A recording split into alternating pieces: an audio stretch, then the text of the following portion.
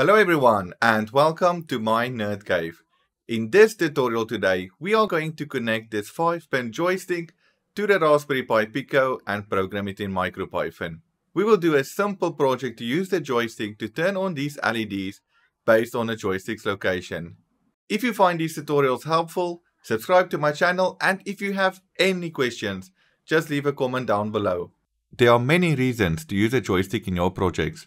For example, creating a remote to navigate a robot, or using it for navigation for an interface with an LCD. This joystick module is easy to set up and code.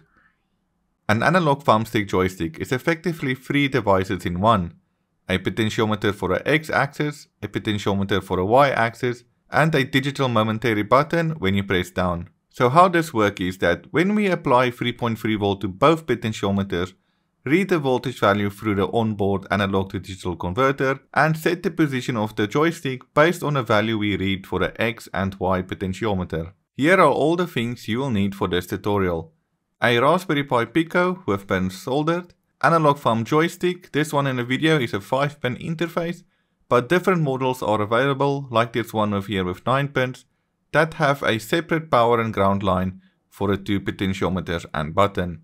Breadboard, which is optional, but for our demonstration purpose, we will connect the joystick to the Pico with jumper wires to set it up and do a few simple tests. LEDs, and then any resistor values between 330 ohm to 1 kilo ohm. And then finally, you will need jumper wires. If you have not programmed your Pico before, watch this video here to show you how to set up your Pico and get started with MicroPython.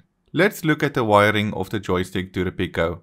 I have connected the joystick pin as seen in the schematic for this tutorial. We will first look at a very basic example. The Raspberry Pi Pico pins are shown in a table, and the physical pin in the first column, and the second column shows the pins of the joystick. The code for this example is available on my GitHub, which you can find in the description down below.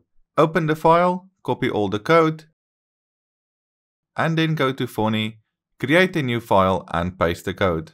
First, we import the necessary modules from our machine library, which is the pin module and our ADC. We will use the U-time-sleep function to set up a delay into our loop, which we will read the button state. We then create our X-axis and Y-axis variables and assign them to a general purpose pin 26 and 27 and assign it to the ADC object. We then create a button variable and assign it to the pin object. We are using pin 17 and the mode, which is in our case an input. And finally, we make the mode pull up, since we pull our button up to high and check for a value when it goes to 0 or to ground. Now create a continuous loop that checks and prints the X and Y and button values. Here we create 2 variables, X value and Y value, and we set it equal to the X axis and Y axis, and read the ADC value with the read U16 function. We then create a variable button value to read the value of the button to see when a button state change from high to low. A variable button status to set the current status of the button, which will be not pressed. We can then create an if condition to check if the button value changes from high to low, and then we can change the button status to be pressed. Now, let's print all the values we are reading to our shell and create a short delay to read the values easier.